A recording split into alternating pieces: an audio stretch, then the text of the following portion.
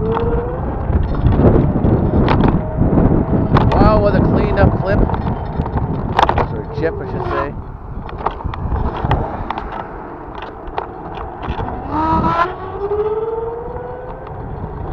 We're off again. It is the 27th of May. It is chilly once again. Well, it's now about 60 degrees. There's a chill in the air from the wind.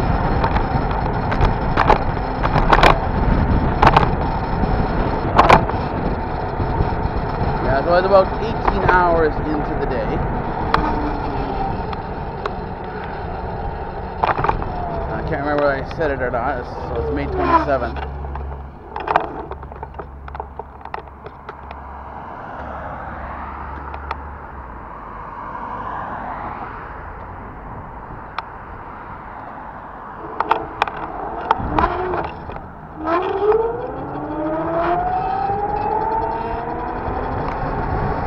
A delivery came in that will allow me to sort of finish my spring cleaning, putting all my winter clothes away. So that's the reason for leaving a little late. Deliveries are still coming in even up until 6 o'clock in the evening, so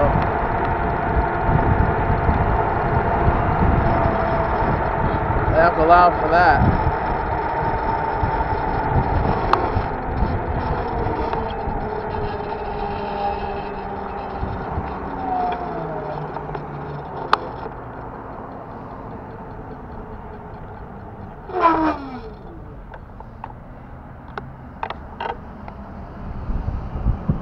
Lionel has shifted his direction once again. He's sort of jumping on his wife's bandwagon about protecting children.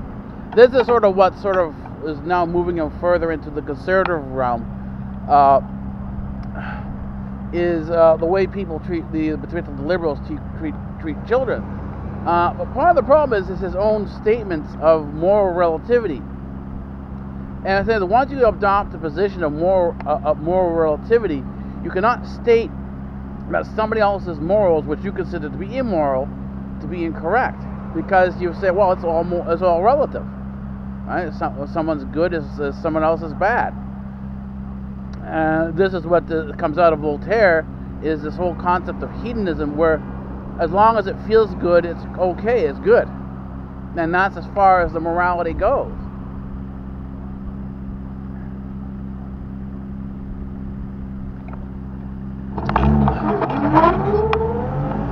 But the end consequences,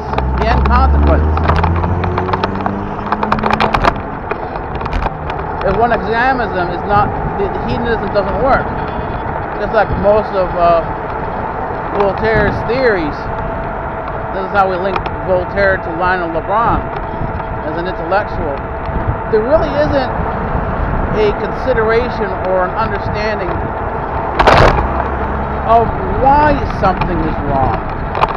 And typically, the issue of morality is not an issue of simply, well, rights and wrongs of heaven and hell, but there's also a physiological consequence. And it causes a negative. It's something that is not beneficial to your health or to your being or whatever. There is a negative consequence as a result of immorality, and there are standards. I mean, if you set yourself on fire, you're gonna hurt, for one thing, and for the other is that you could end up dead. I mean, once you're dead, there's no other way of phrasing it other than you're dead. I mean, so you had your rights.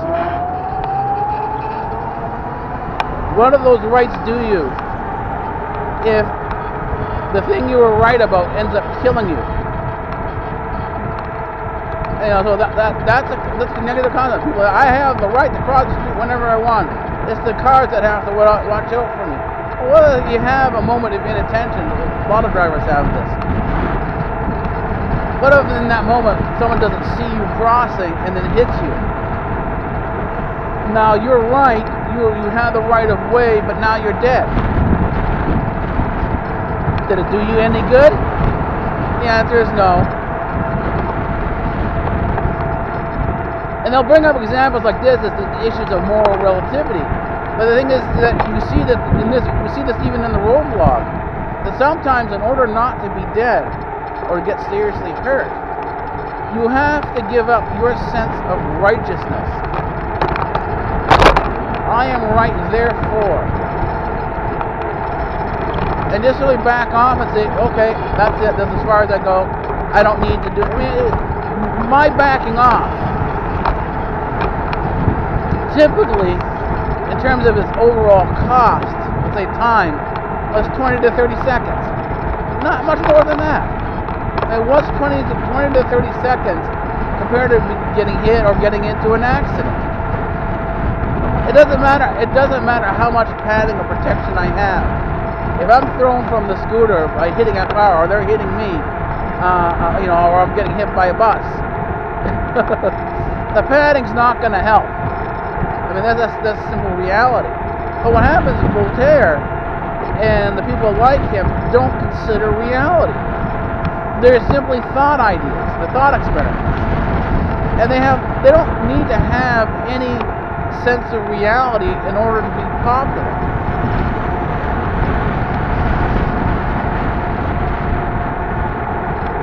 And so what happens is that you've got Lionel in a position where he is now actually compromised.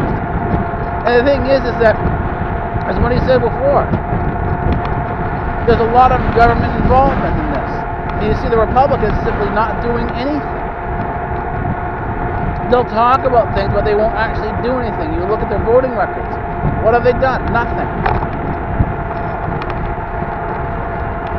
Until the government takes some of this responsibility, and typically, more often than not, the government is actually involved in these horrors that involve children, you're not going to get a resolution of any form or kind.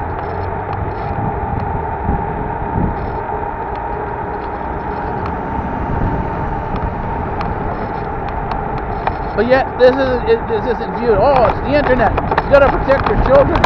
Well, he's jumping onto another fear bandwagon, just like COVID, or should I say CVD.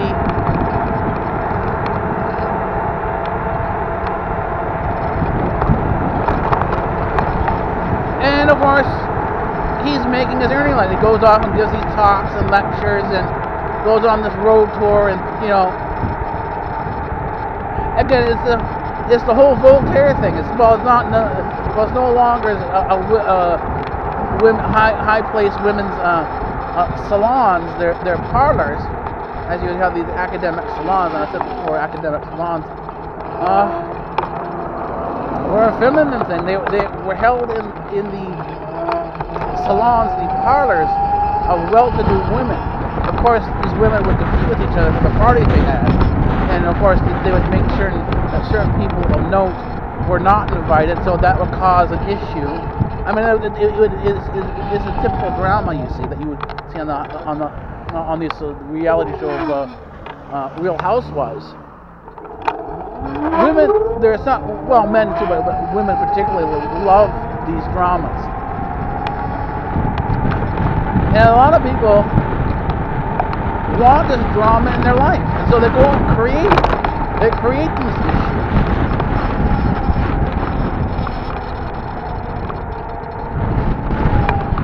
The sense of offense is something that we create. We create the standard of offense. It's something we do to ourselves.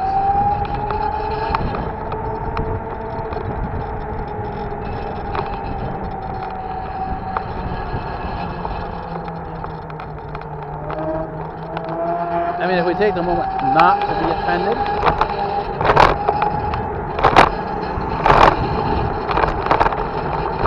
and find some way to calm ourselves down, to remove ourselves from the offense, things would be much better.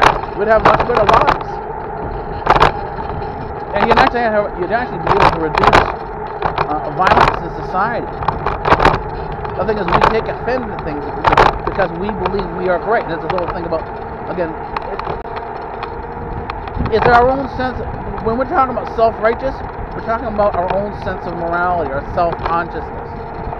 And it's our pride that hurts. It's our ego that gets hit. And of course, ego is the Greek word for I. It's ego.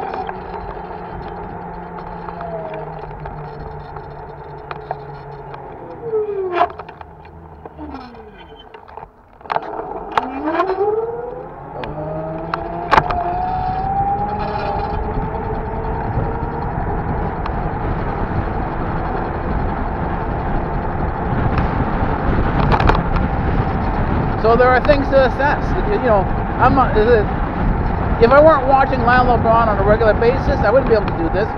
It's the amount of observation that I put in. Again, it's observations about the amount of time you put into it.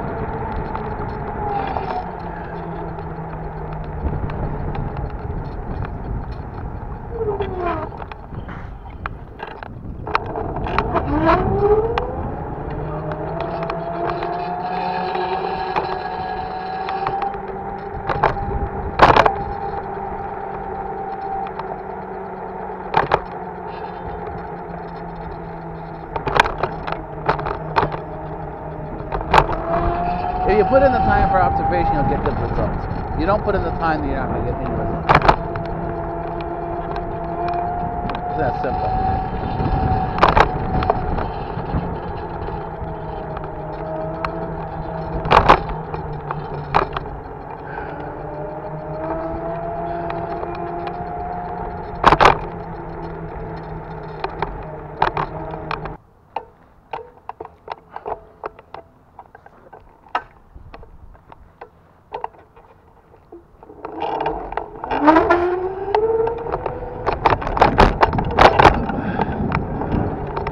Well, we're off a little later than I expected to be. It's close to 11 o'clock in the evening. But once again, my neuromuscular disorder got the best of me, and I had to deal with it before I left. So, and we have another vortex over us, so the temperature has dropped quite a bit.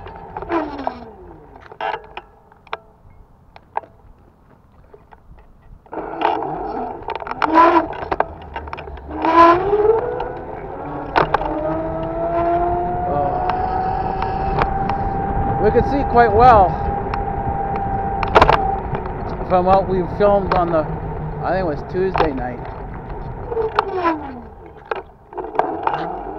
how quickly the weather can change, and that, well, for a while you'll have cloud cover that's pretty significant, then after, you know, not even 15 minutes, that cloud cover is completely gone. There's a we were dealing with the night we were filming.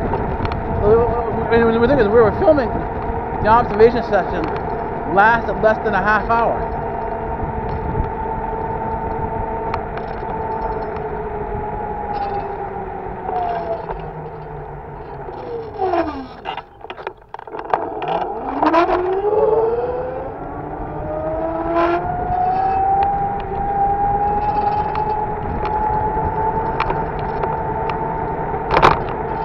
I should have brought a warmer jacket with me, but I didn't.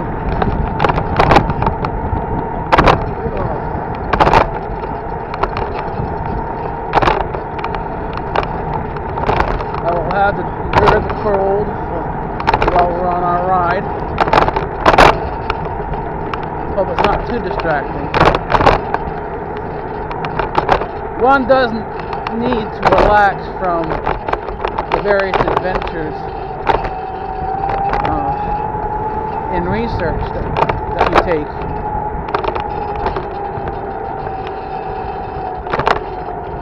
And I did relax tonight with a nice couple episodes of SpongeBob. Well, ironically enough, there's enough satire within SpongeBob that it puts a different spin on some of the work that's done.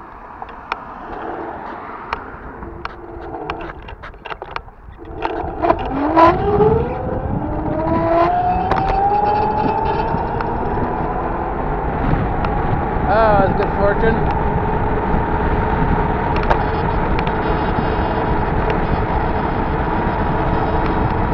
was able to get across rather easily.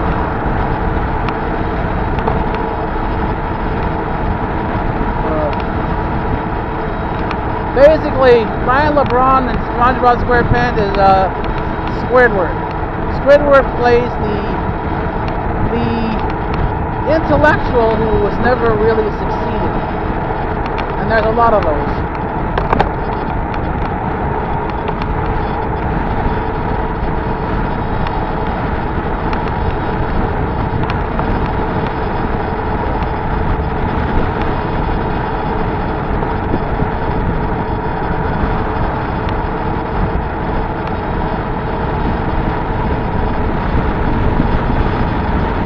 There's quite a bit of wind, and it certainly does make for a chilly ride.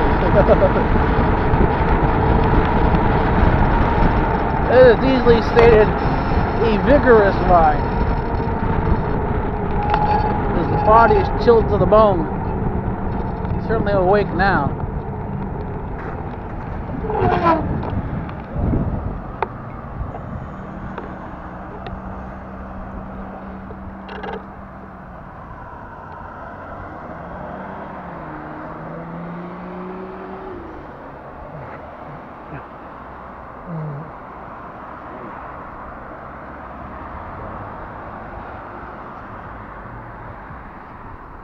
About 20 seconds until the lights change, so enough time to get situated in another 8 seconds.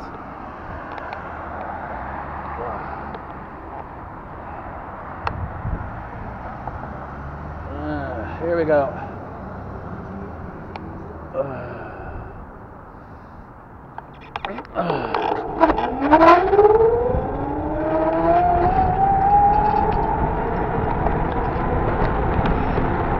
Intellectualism is not always as it's cracked up to be. Sometimes living simply is where it's at. So you can have, basically it boils down to life is what you make it. What you make it. If you're determined to be miserable throughout your entire life in terms of not being exalted as the best, as the greatest, if that's your thing, then you're going to be miserable your entire life. However, if you live, you know,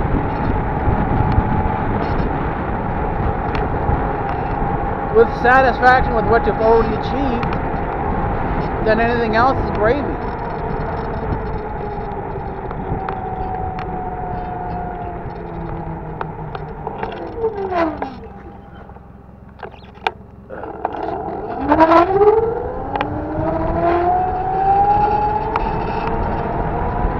There's no need to be miserable and depressed your entire life. Just because someone doesn't think you're the greatest thing in the world.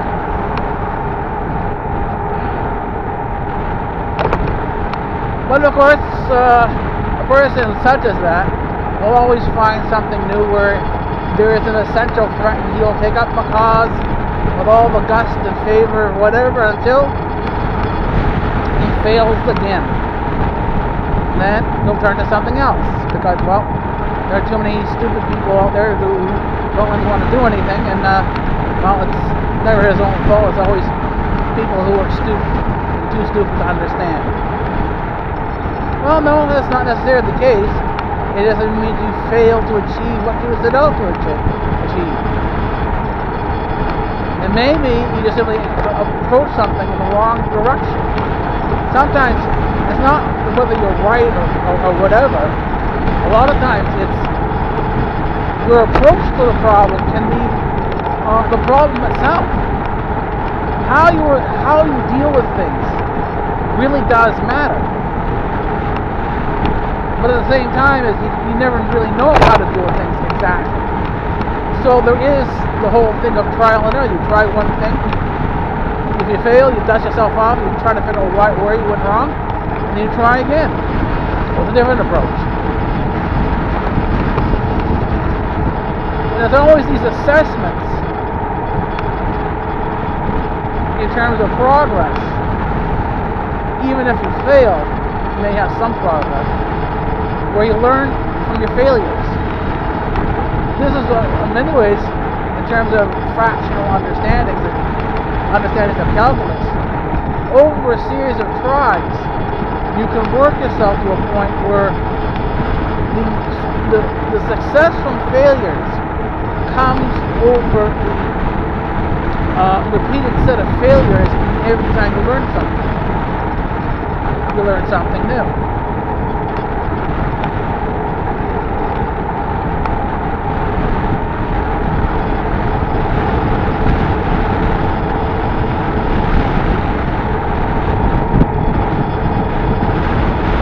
So this is kind of the nature of things. This is how we work. This is how we understand. This is how we learn. And we try to be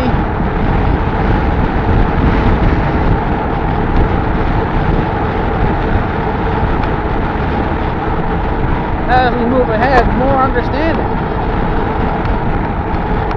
Look at a whole section of lights up here.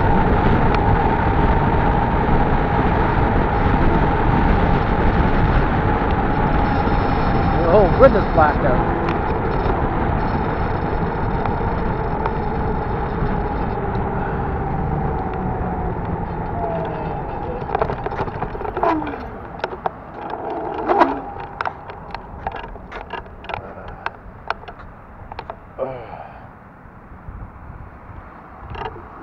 And move over to the left lane because there's a bus parked in the right lane. So we'll wait for that.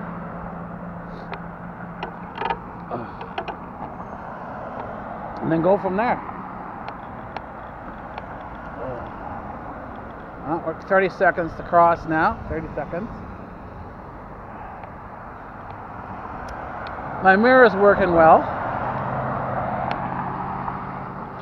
There was another vehicle parked on the left side, so I had to move around.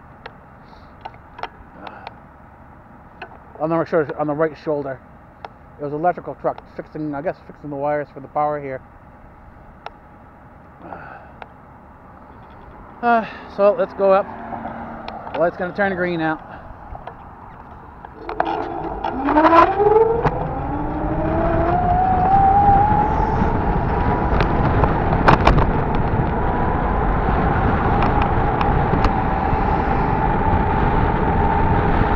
Still nobody behind me, so that's pretty good.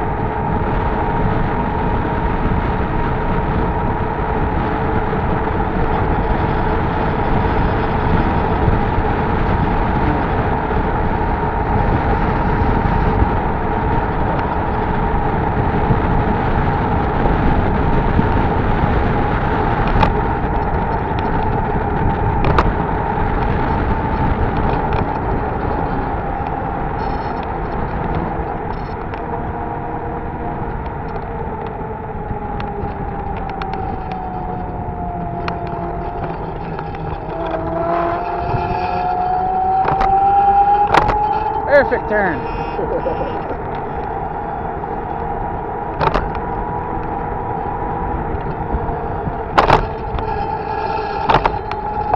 a lot of jumps, almost bounces on this road. Actually, the potholes. Couldn't remember the right term for it.